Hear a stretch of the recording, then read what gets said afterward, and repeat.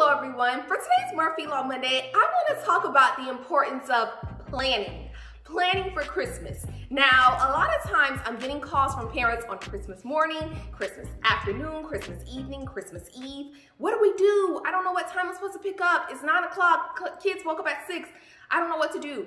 My advice, number one, plan. If you fail to plan, you plan to fail. So what you need to do now while it's early in the month, mid-month, is go ahead and set out a plan. Who's going to have Christmas morning? Who's going to have Christmas evening? Who's going to have Christmas Eve? Who's going to do milk and cookies in front of the fireplace? All of those little logistics that you think are minute but are important to a child, and more importantly, your sanity. On Christmas Day, it's so much going on. The day goes by very fast. So my advice to you is to iron out the logistics. Who's picking up?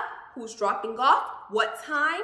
Where? Are you guys meeting at grandma's house? Are you meeting at grandpa's house? Are you meeting at Aunt Sally's house because that's where you do Christmas breakfast? A lot of logistics go into this, and you need to consider your family traditions. What type of traditions do you have that are important to you? I have clients who tell me that Christmas is not important to them. Christmas Eve is, because that's when their entire family gathers, and that's when they have dinner that night and they open a few gifts and do different things like that. So if that's you and your family, then you know for sure that you need to be planning around Christmas Eve. But in most cases, people are planning for Christmas Day. And again, what does that mean? The morning. Who's getting the afternoon? Who's getting Christmas brunch? Who's getting all of those things? I think you need to set out and write out a plan, email it to your other parents so that they are aware and you guys are on the same accord. I would like you to have it in writing. Why do you need it in writing? Because in the event that someone screws it up or messes up or doesn't show up, you will have the proof that you need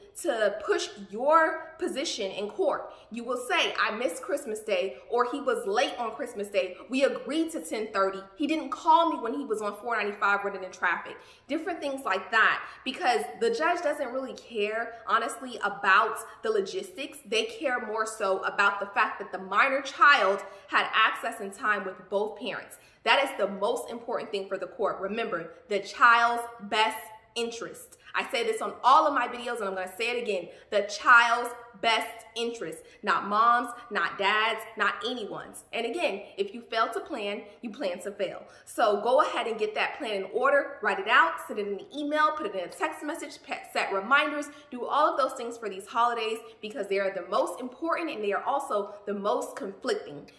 If you're in need of legal services in the state of Maryland or in the District of Columbia, please give my office a call, 240-493-9116 and www.amurphylegal.com. Thank you.